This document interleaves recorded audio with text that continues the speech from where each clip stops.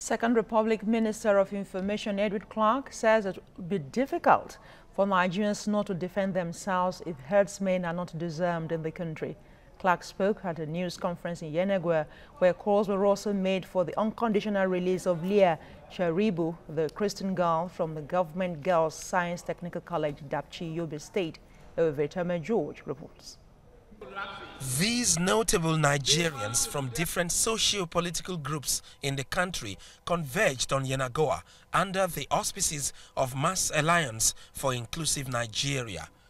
Among other issues raised at the news conference is security of lives in Benue, Taraba, Kogi, Nasarawa, Adamawa and other states including Enugu, Edo and Delta. The Inspector General of Police is asking that anybody who has a gun, unlicensed gun, should surrender them. We are ready to do that, but one is asking a question. When are they going to disarm the herdsmen in Nigeria? Unless they do that, it will be difficult for people not to protect themselves. The Mass Alliance for Inclusive Nigeria is happy over the release of the Dapchi school girls, but frowns at the refusal to let go of the Christian girl still being held over her refusal to denounce her faith.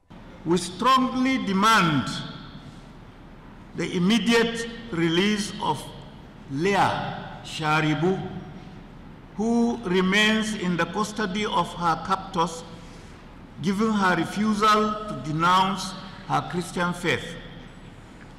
The Nigerian state cannot claim to have closed this sordid saga for as long as Leah and outstanding Chibok girls remain in captivity.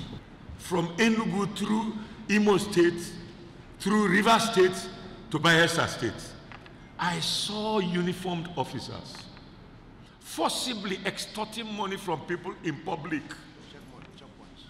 They couldn't be bothered. How on earth can you have a country where stealing is promoted by the law enforcement agents and you expect them to hold back the herdsmen of Boko Haram?